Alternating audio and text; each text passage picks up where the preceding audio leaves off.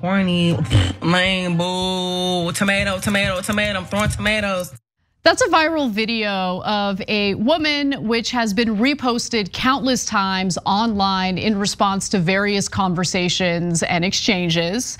Now, if you happen to be a white person who posts that in response to a conversation that you're having, are you using digital blackface? That is the question based on a new CNN article that says yes, it does in fact count as digital blackface.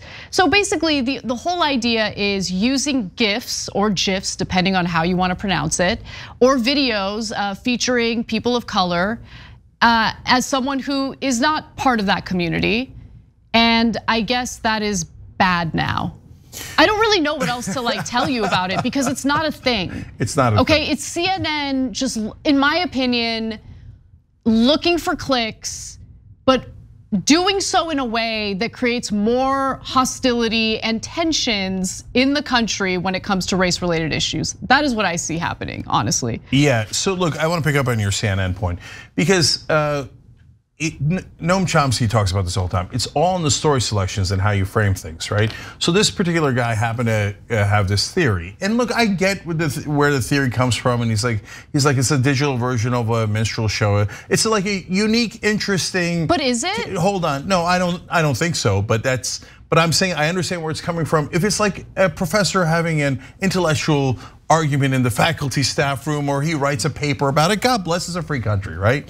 But CNN looks at that absurd thing and goes, oh, let me print that. I bet it gets a lot of clicks, and I bet it gets people angry at one another, right? And identity politics, culture wars, perfect. That way we don't have to talk about how Cigna is denying you healthcare coverage. That way we don't have to using automated systems. Right, we don't have to talk to you about solutions for the shooting that just happened in Nashville because we know nothing's ever gonna be done. We're not gonna talk about anything in substance. We're just gonna get you guys to fight, okay? So they invent this thing called digital blackface, right? Yeah. Okay, you know, like I'll give you an example. You remember the Michael Jordan crying meme? Everybody's seeing it online. I think everybody's seeing it. They say if a black person sends that meme, it's okay. The argument goes. But if a white or non-black person sends it, then you're doing blackface.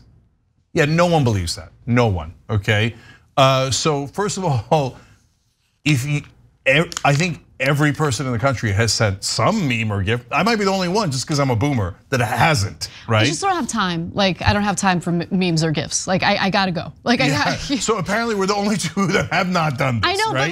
but also if someone does, I remember there was a period of time when John Iadarola it was gifting away on Twitter. Yeah. So if you accidentally sent one of a black person, you're apparently a racist. Did black people ask for this? That's what I want to know. No, they didn't. They didn't, they exactly. Didn't. So what is CNN doing? What is CNN doing? Look, those research papers that academics do and those conversations that the academics have in their faculty lounges, they should stay there.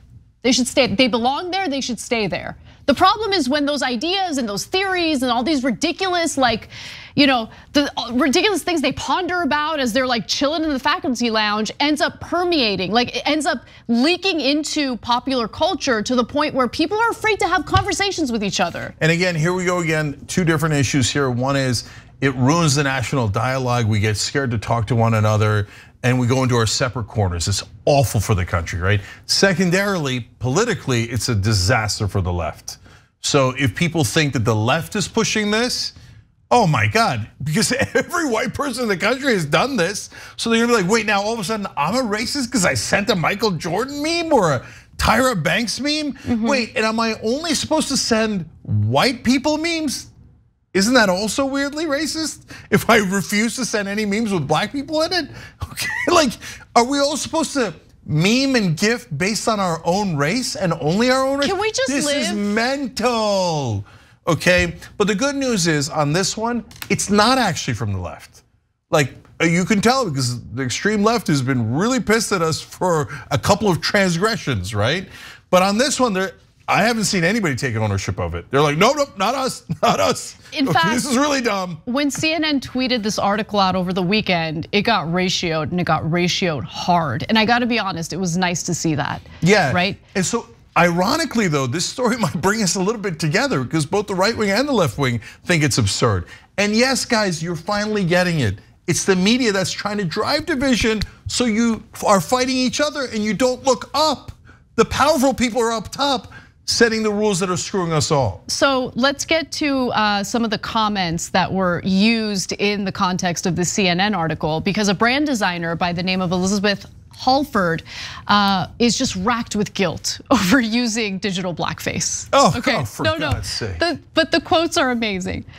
Halford wrote an apologetic essay in 2020 about how she made a meme out of Wilkins, "Ain't nobody got time for that" catchphrase, and sent someone a GIF of the singer Beyonce repeating, "I'm not bossy, I'm the boss." How is that bad? I mean, isn't that celebrating Beyonce? Yeah, it's definitely celebrating her. So she says this: "I've engaged in digital blackface. I've laughed at people of color on the news facing horrifying crime and disaster and loss." Okay, so let's pause there. Yeah, that is bad. Why would you laugh at people who are experiencing that? No, she's talking about the ain't nobody got time for that lady, okay? Yeah. But she's the one who said it. But you're not laughing at her. Yeah. Anyway, okay, but let me continue. "I've appropriated black trauma as punchlines and peeled their faces off to put on my own." There's something wrong with you, lady. "And say what I can't say to make you laugh or just because it went viral. I guess we find it funny the way black people tell their story with so much flair. But at the end of the day, one woman's apartment building burned down while she was in bed." But she didn't. But you're not making a comment about the tragedy that she's experiencing. No, look, man, look, thank God that no one on the left is really picking this up, okay?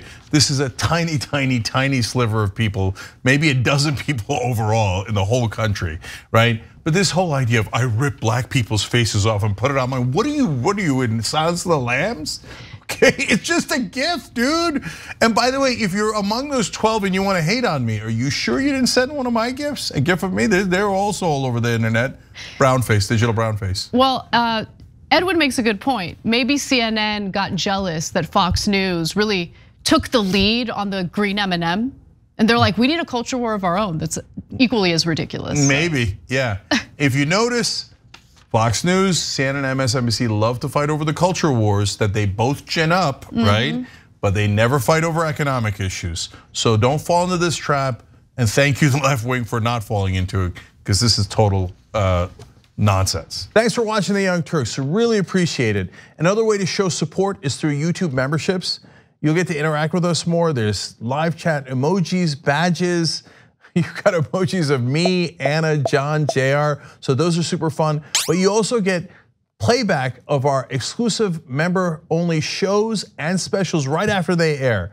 So all of that, all you gotta do is click that join button right underneath the video. Thank you.